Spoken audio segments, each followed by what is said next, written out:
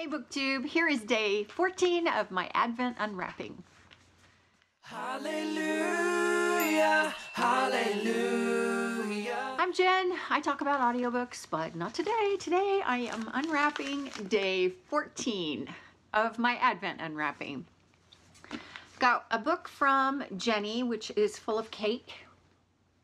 Well, the wrapping paper is all cake.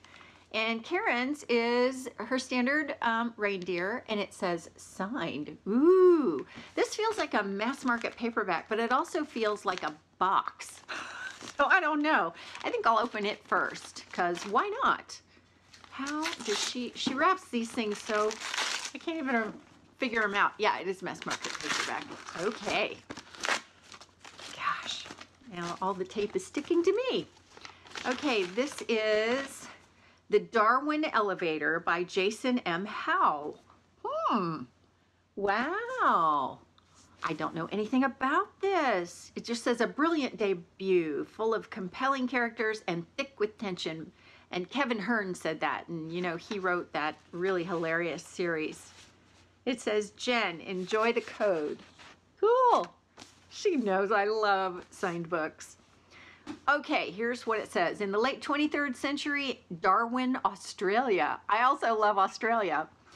Darwin stands as the last human city on Earth. The world has succumbed to an alien plague, with most of the population transformed into mindless, savage creatures.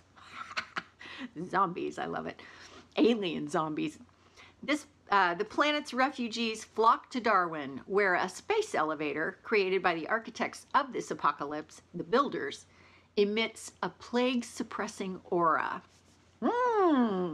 Well, that sounds really, really good. I love this kind of stuff. I love post-apocalyptic, you know, the world's been destroyed, now how are we going to survive? I love that kind of stuff. And this is The Dire Earth Cycle. And this one's the Darwin Elevator. Now that makes sense. And then Exodus Towers and Plague Force are two more. I don't know if there's going to be more, but gotta find out if it's on audio, because I'm kind of in the mood for this sort of thing. And Jenny's book. Well, before I move on, Karen, you know I love you. Thank you. December 14th, I hate presents. Said no one ever. I love these little tags she puts on these books. There's the card. Gotta open the book first because, ooh, it's a hardback. Because she always tells me what the book is. The Girl of Midnight by Melissa Gray. Ooh, I think I've seen this before. Oh man.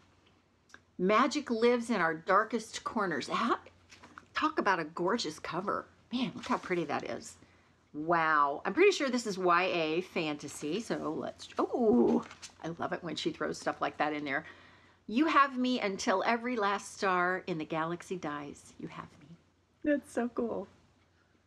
Oh, that's from Illuminate. Oh, that's a very romantic thing to say. Okay. Beneath the streets of New York City live the Avicen, an ancient race of people with feathers for hair and magic running through their veins. Age-old enchantments keep them hidden from humans. All but one. Echo is a runaway pickpocket who survives by selling stolen treasures on the black market, and the Avicen are the only family she's ever known. Okay, so it goes on from there, and apparently she has a job. And some jobs aren't as straightforward as they seem, and this one might just set the world on fire. Woo! I wonder if this is part of a series. I bet it is.